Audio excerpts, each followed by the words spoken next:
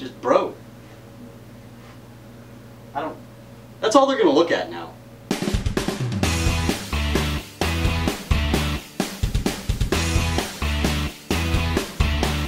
When I was a kid, two of the coolest things in the world were magnets and silly putty.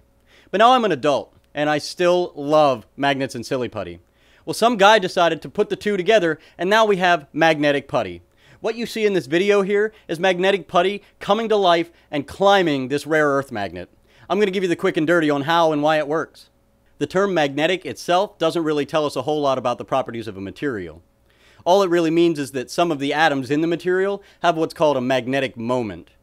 And that's a little bit too complicated for me to explain here, but don't feel too bad. Magnetism is one of the fundamental forces that scientists haven't quite gotten figured out. We can observe the behavior and write the equations to predict future behavior, but just like gravity, we aren't quite sure how or why it works the way it does.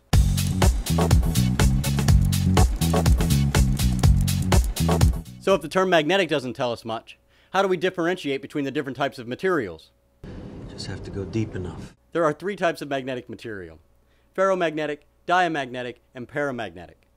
Now, paramagnetic and diamagnetic materials are such that they don't actually give off a magnetic field, but they will react when exposed to one. So if you take something like this rare earth magnet and you put it next to a paramagnetic material, it'll show an attractive force. But whenever you remove the source, that is the rare earth magnet, the paramagnetic material goes back to being just inert. It doesn't show any magnetic properties at all. Diamagnetic is exactly the same, except that it shows a repulsive force. That's where ferromagnetism comes into play. A ferromagnetic material, most notably and dramatic, is iron. You expose it to a magnetic field, and it'll react just like a paramagnetic or diamagnetic material, but when you remove the source, the iron maintains those magnetic properties.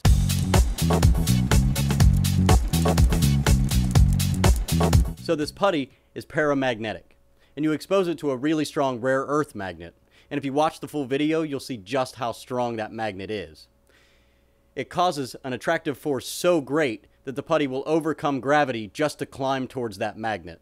So how do they do this voodoo, you may ask? Well, magnetic putty has a predecessor called ferrofluid. It was invented in 1963 by a man named Steve Papell. NASA used it as a liquid rocket fuel. In the microgravity of space, they had a problem with the fuel staying at the bottom of the fuel tank. Steve Papell's answer? Magnets.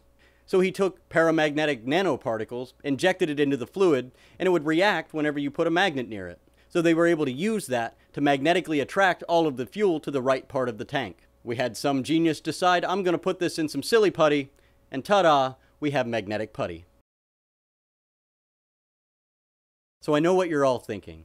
This is a lot of information. Seems a little complicated. All I really want to know is, will it help me become Magneto? I don't really know the answer to that, but I like where your head's at.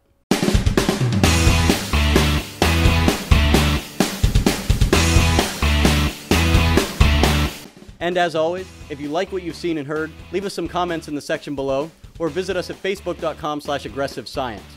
If you like these sort of videos, you can always find more at aggressivecomics.com or fightforscience.org.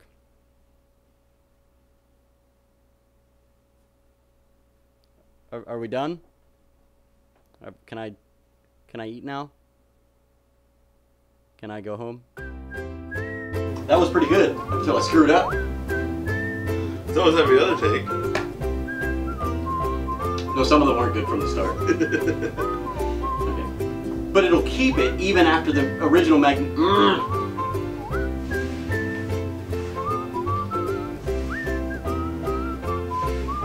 So close. So close.